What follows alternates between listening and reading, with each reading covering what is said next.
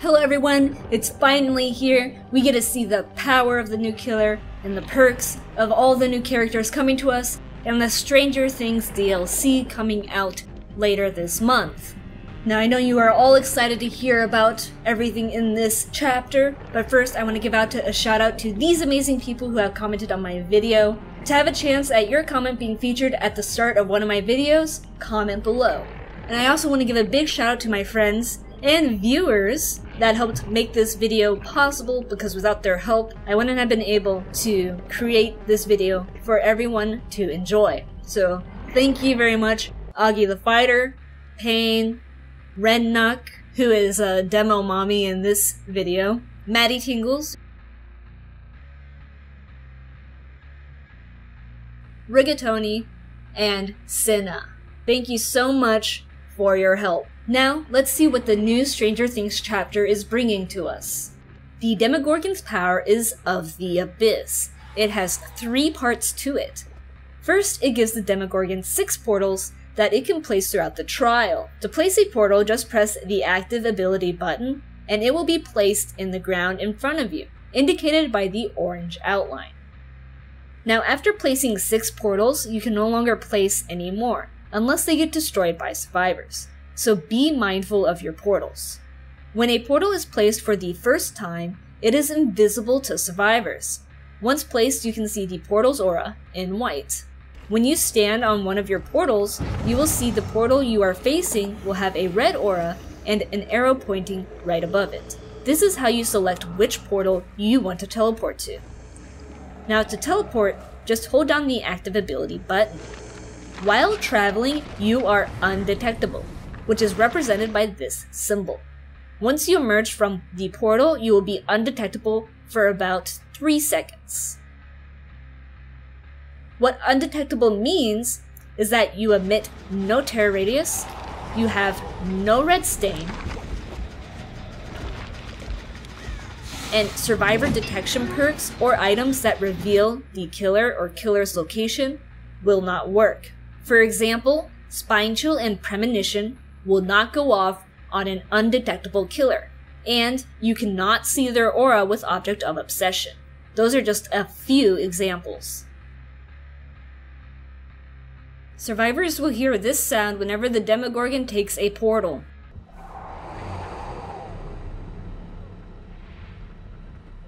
After teleporting between portals for the first time, they will become activated, and their auras will turn yellow, and survivors can now see and dismantle them.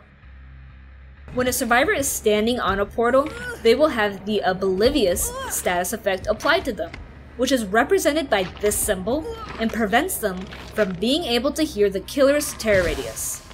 And they are not considered to be in the killer's terror radius for power or perk effects.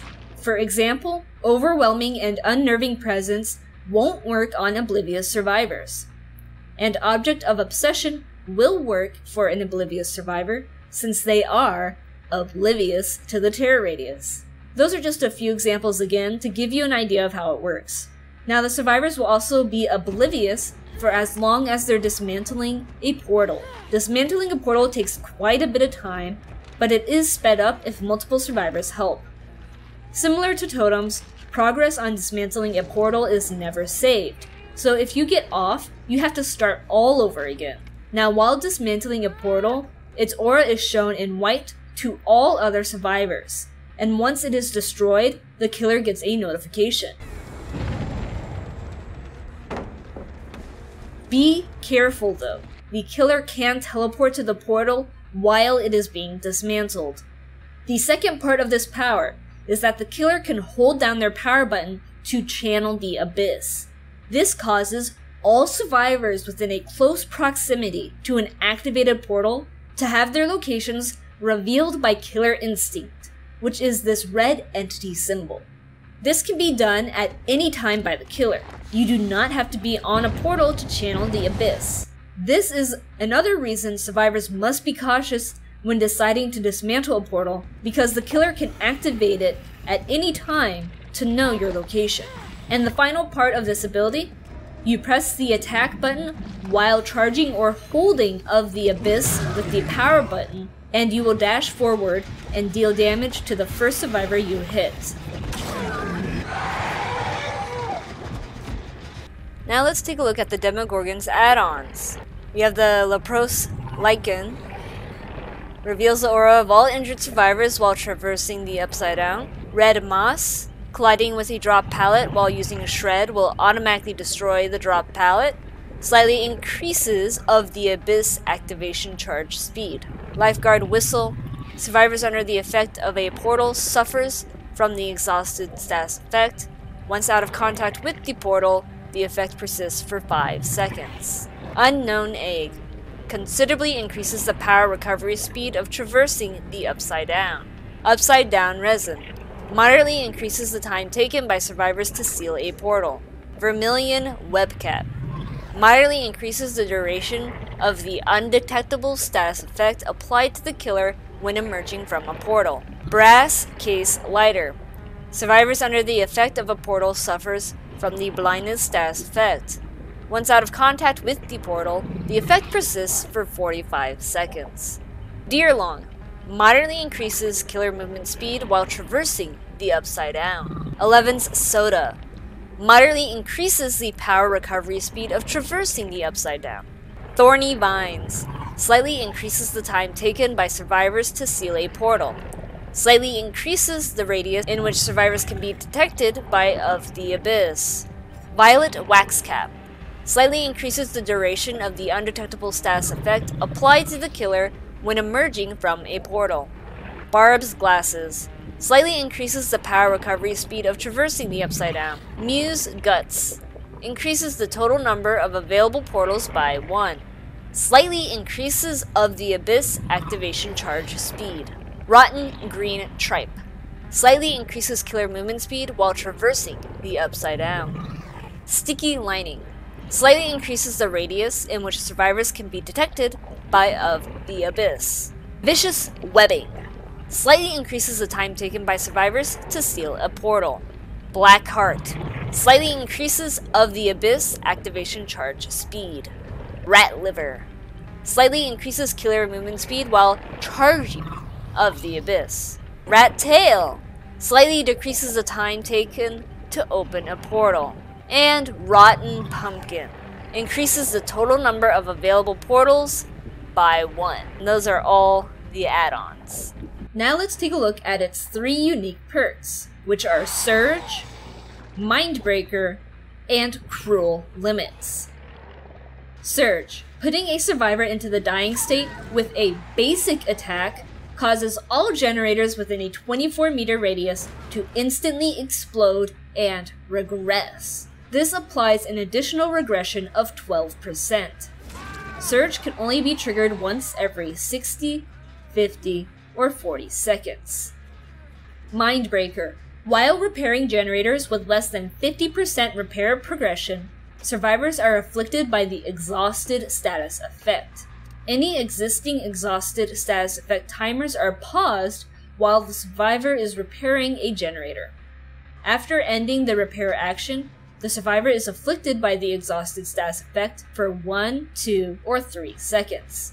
Keep in mind that the exhausted status effect does not recover while you are running, so you cannot be running for those 1, 2, or 3 seconds after getting off the generator. Once you reach that 50% progression though on the generator, the perk will deactivate and the exhausted will fall off. And finally, Cruel Limits. Every time a generator is completed, all windows and vault locations within a 24-meter radius from the completed generator are blocked for all survivors for the next 20, 25, or 30 seconds. You see the aura of the vault locations blocked by Cruel Limits for the duration. And those are the Demogorgon's 3 unique perks. Now let's take a look at what Steve and Nancy are bringing to the table. First, let's take a look at Steve Harrington, the coolest kid in town. His 3 unique perks are Babysitter, Camaraderie, and Second Wind.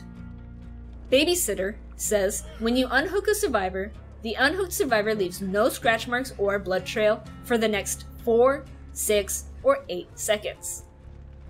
You see the killer's aura, and the killer sees your aura for 4 seconds.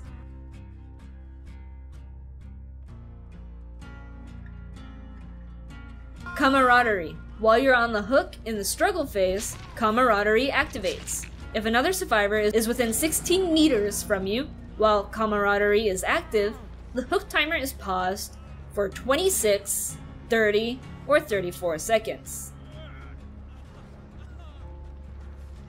And second wind. When you have healed other survivors for the equivalent of 1 health state, second wind activates. If you're already afflicted with the broken status effect, second wind does not activate. While second wind is activated, the next time you are unhooked or you unhook yourself, you are affected by the broken status effect. After a total duration of 34, 32, or 30 seconds, second wind automatically heals you from injured to healthy. Second wind deactivates once you become healthy, or if you are put into the dying state before second wind successfully triggers. Second wind can activate more than once, so you can use it up to 2 times per match. And those are Steve Harrington's 3 unique perks. Now, let's take a look at good old Nancy Drew. Nancy Wheeler. Her 3 unique perks are Better Together, Fixated, and Inner Strength. Better Together says, the aura of the generator you are currently repairing is revealed to all other survivors located within 32 meters. If the killer downs a survivor while you are repairing a generator, you see the aura of all other survivors for 8, 9, or 10 seconds. Fixated. You can see your own scratch marks at all times. While uninjured, you walk 10, 15, or 20% faster. And finally, Inner Strength. Each time you complete a totem cleanse action, and this can be a dual or hex totem, it does not matter, Inner Strength activates. If you are already afflicted by the broken status effect, Inner Strength does not activate. While Inner Strength is active, hiding inside a locker for 10, 9, or 8 seconds while injured automatically heals you from the injured to healthy state. Inner Strength deactivates as soon as it has successfully triggered. You can get Inner Strength to activate again though if you cleanse another totem. And that is the Stranger Things chapter coming to us later this month. If this video helped you out, make sure to leave a like and subscribe for more content. If you have any questions about the Stranger Things chapter, leave a comment in the description below and I will help you out. Thank you very much for watching, and as always, good luck out there in the fog, and see ya next time.